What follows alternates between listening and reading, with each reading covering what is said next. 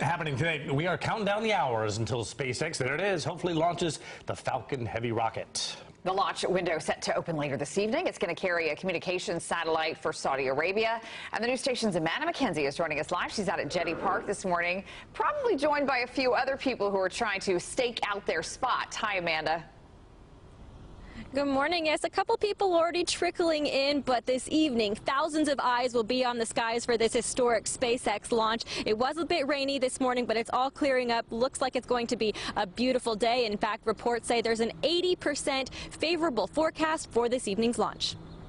The first commercial launch by SpaceX is set to light up the sky this evening. The launch will carry the mighty Falcon Heavy rocket from Cape Canaveral with a communications satellite for Saudi Arabia on board. Thousands of space fans are expected to gather on the coast for the liftoff. Then you just watch it tail up into the sky. The last time we saw the boosters come off, and it looked like sparklers coming off and down. That was very cool.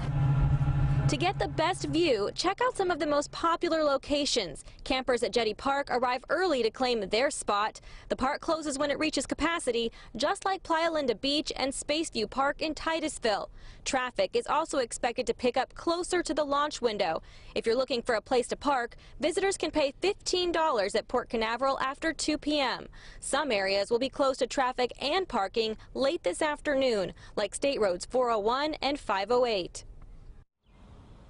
Now, the gates here at Jetty Park are already open. Each car is $15. They will shut those gates when they reach capacity. So be warned, this is a popular location for viewing the launch. That launch window set to open at 6:35 p.m. Reporting live from Jetty Park, Amanda McKenzie, Fox 35 News.